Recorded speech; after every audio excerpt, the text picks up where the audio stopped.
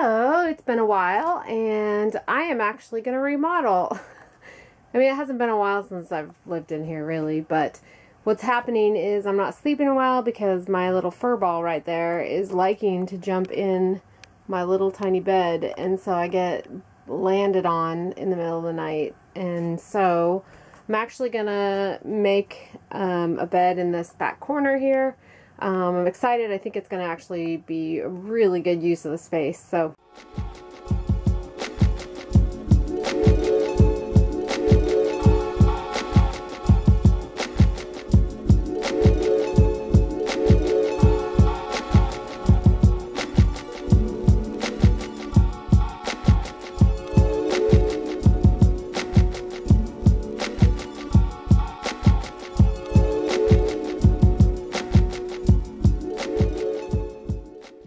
wanted to record my finished product before I close it all up.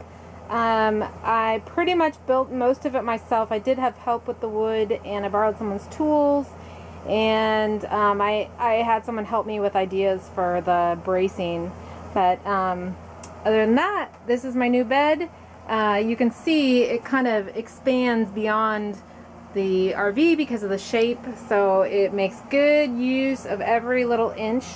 And we'll see how I still have the hanging closet there, and I'll show you the finished product when it's all prettified. But I am going to leave it open. The underneath is good for storage, and I could probably put my rebounder in there.